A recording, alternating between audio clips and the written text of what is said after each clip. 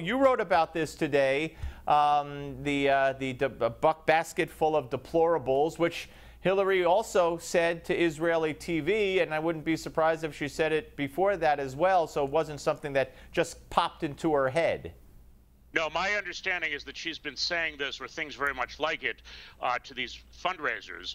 The previous fundraisers were not open to the media, and I think what happened here was that her campaign decided they needed a change of pace, so they started being more open to media. Remember last week they allowed the reporters on the plane and so forth.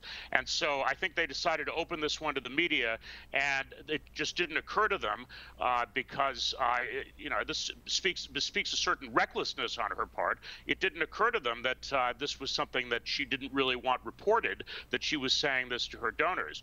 We've had candidates before disparage their rivals in front of friendly crowds, not knowing the media was present. You remember Barack Obama referring to Mrs. Clinton's supporters as bitter clingers in the spring of 2008, and then Mitt Romney and his surreptitiously recorded 47% comment in 2012. But I think this is much, much worse, and I think that while I agree with the general thrust of Mr. Heilman's comments, I don't think he goes nearly far enough. I think this is one of the ugliest things any American politician has said in recent memory. Wow, that is saying something. And you know what? Because what she's doing here, we know, for instance, from the latest CNN poll that by 20% he's winning with married women.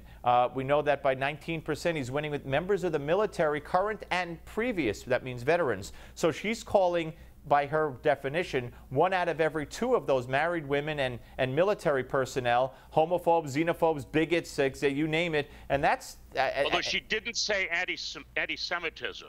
That was a pointed omission, and I think it tells us something about the state of the left and democratic politics today.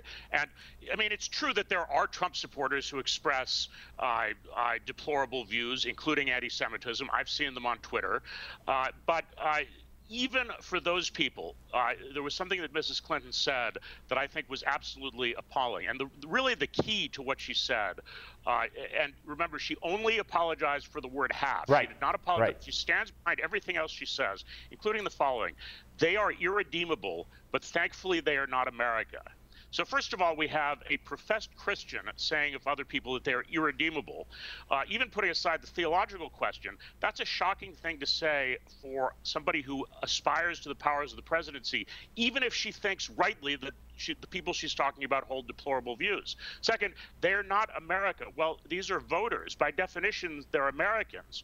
You remember Trump got beat up a few weeks ago because he said something about maybe we should have an ideological test for naturalization. Here is Mrs. Clinton proposing an ideological test for people who are already American citizens. This is just so far beyond the pale. And, you know, to call it bigotry or to say it comes close to the definition of bigotry as Mr. Heilman does, I don't think comes anywhere near doing it justice.